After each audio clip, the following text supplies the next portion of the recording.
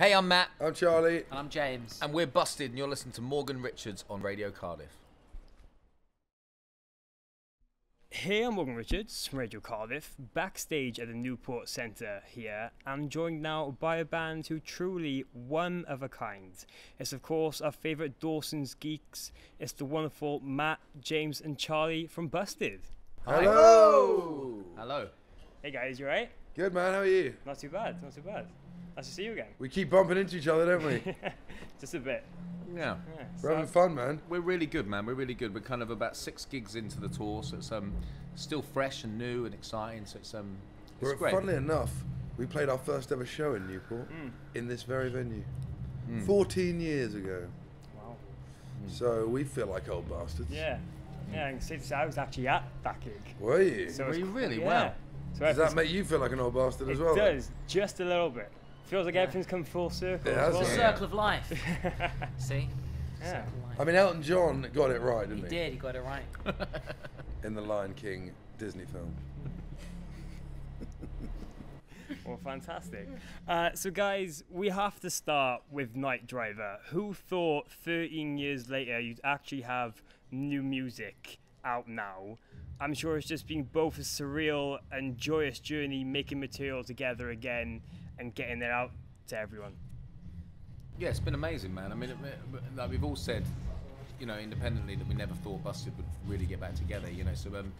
So to get back together in the best way possible, which was new music bringing us back together, you know, I mean, that's the reason that we did this. You know, we kind of did that tour last year with the plan to go and make new music, you know. So it was, that's what made this all possible and all exciting, because we knew we had this bunch of songs that we were really excited about, and that's what Night Driver is. It's just kind of like where we are right now. It's nice. Yeah. Very exciting. And this material is so different from anything the band or all of you have ever done before. Did it feel like one of the main attractions, almost starting again with a whole new side and influences, when you decided to give Busted another go and you start writing back in Philadelphia? Yeah, I mean, it was. You know, the thing is that I think what was great was it gave us. We had this whole fresh reason to get excited about our band again. You know, it was a fresh approach to the music, and it made it feel new again. Do you know what I mean? Yeah. It didn't feel like we were going over old ground. It shouldn't feel that way. It just felt like it was moving forwards, like progressing, and that's the way we wanted it to be, and that's what we wanted to do. So yeah, so it's. I think it has been very natural. I think it'd be easy for some people to believe, oh, you know, it's just, you know, other people have told them to do it and they just do it, but it's not like that. You know, we're all here because we want to be, and we're really excited about our new music. Yeah, well, fantastic. And with those influences, for me, there's so many elements of loud synths, saxophones, and real 80s pop at times, and some kind of movie soundtracks. Is that a fair representation of how you've all evolved and grown over the years? Yeah, I think that's kind of a bit of a common ground, you know. I mean, I think we've all got kind of very different musical tastes, but I think one thing that brings us together is kind of our kind of early influences and what we got into later in life from that era, you know. So it's I think the 80s made some just incredible pop music, and what we wanted to do was make a kind of timeless sounding pop record that you can play in 20 years and it still sounds great, you know. We kind of didn't want to kind of follow any trends or kind of get involved in anything, you know. We just wanted to make something great. That's exactly correct. Yeah. Oh, fantastic. And was there a clear vision of this is what you wanted the new album to be from the start, or was there any no expectations, just going into the studio and seeing what happens? There wasn't really any expectation at all. We didn't write any demos before we went over there. We just went in, set up a lot of instruments. I mean, we made the album in a way that none of us have ever made an album before. Like, usually when I make albums, personally, I'll always demo stuff up pretty well, and then take that to the studio and then you redo everything. But with this, we just kind of recorded as we went, and songs just came to life, and within a day, a song would be written and finished. So it happened quite fast. But that's crazy when you think about it, isn't it? Yeah, like, the way we've all worked previously, like we would literally write the song first when we got in the studio, and by the end of that day, we were taking it home on a CD to listen to in the car, you know. Yeah, I mean, I think, yeah, and I think the first time we got in the studio together, there was zero expectation whatsoever. And I think as the more time we spent in the studio, the clearer the idea of our album became. Do you know what I mean? The more songs we got, the further we delved into it, the clearer the picture was, and we knew, you know, the last songs that we wrote for the album, Night Driver and Kids with Computers, I think, are two of my favorites, because I feel like we really got in. In a way, what I think would have been nice is if we could have just kept going, you know. I always feel that way. You kind of reach the end of the album and you wish you had another, you know, 2 weeks or something. Yeah. Okay. Yeah. And with that, I think I read somewhere that a lot of the final projects from the album was really taken from takes first off, just as you recorded it, ended up straight on the record.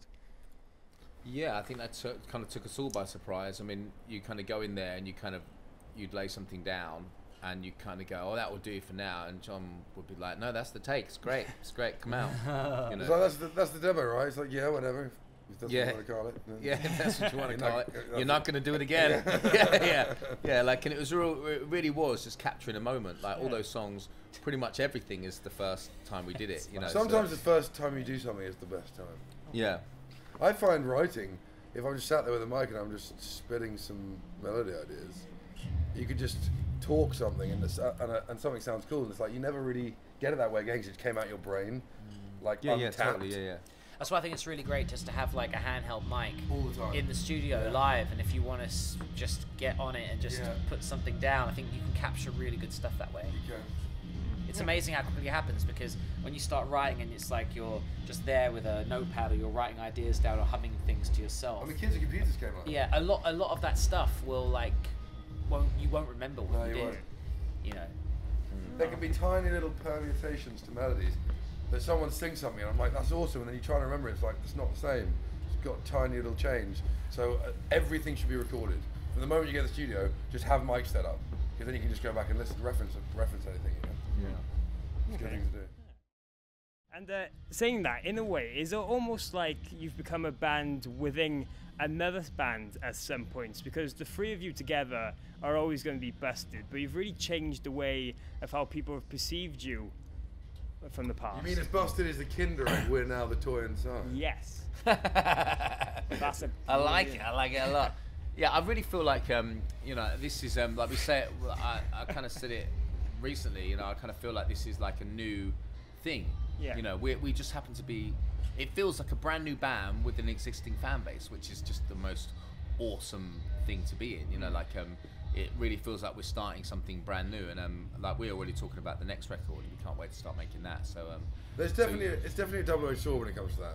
There's a positive and a negative, because some people will think, well, you've changed so much, should you not just started with a new band name? But I think I don't buy into that, because I think we are, as a three, are busted, and bands evolve all the time. So it's like we actually evolved for 10 years outside of this band, and so when we come back, we're obviously going to be different people with different creative ideas than we had, than we had the first time around. So it is a natural progression. It just hasn't happened in people's faces. It's happened in other projects. Yeah, and I think also people have to. I mean, there'll be people that won't understand and they won't really care. But I think if there are people out there that do care about understanding, do you know what I mean? I think they should know that there's an awful lot that went on that wasn't really for them to see. Yeah. Do you know what I'm saying? Yeah. It was like there was a big spotlight shining on the band from 2002 to 2005, and the majority of our fans saw that. The majority of the country saw that. Yeah, they saw how it started. They saw how that episode ended, and then there's this enormous, massive, long, period of time where they don't know how things evolved or what went on in a lot of those years. We do projects. The people that want to seek it to find it will find it. Yeah, but it's not as in people's faces as much. And we've all been doing things, and it's just for some reason.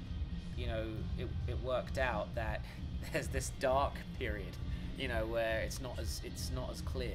Do you know what I mean? And I think if people saw all that, a lot of stuff went on. If they knew that whole story, then everything that's going on now would make perfect sense. He knows the story. Yeah. No, for the people that don't, though, do you know what I mean? Yeah. Okay, fair enough. And with all that, what's really next for Busted now? I mean, you've done the big comeback arena tour, released Night Driver, and this intimate run. But what's really the plans with everything going forward next? Well, we're going to do some writing in the summer.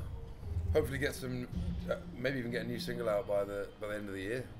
And then, you know, we're just gonna keep making new music. Keep making new music, keep touring, keep doing it, man. As long as people come to the shows, we'll keep touring. You know? We're just gonna be a band. We're just gonna like write songs and play shows.